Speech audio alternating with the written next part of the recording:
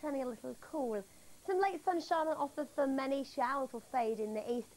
Always a little cloudier for the southwest of England and Wales. Some rain flirting with Cornwall and Devon, but for most dry, clear. So a cool night to come across Scotland, maybe even a touch of grass frost.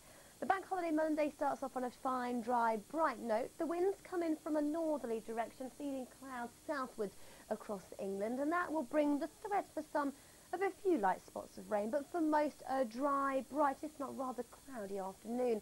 Skies brighten through Lincolnshire and Yorkshire as we head through the day in the sunshine, 13 or 14 degrees along the coast. For Scotland, a lovely day to come tomorrow. Sunshine from the word go, and with some shelter from that gentle breeze, 19 degrees, easily achievable there in Glasgow. Dry and bright day to be enjoyed for Northern Ireland, a little cloudier in the west later on. And after a sunny start for Wales, it will turn cloudier in the east, but with light winds, we could see top temperatures up to a pretty pleasant 19 degrees there in Cardiff. Sunshine, the name of the game for the southwest of England, but skies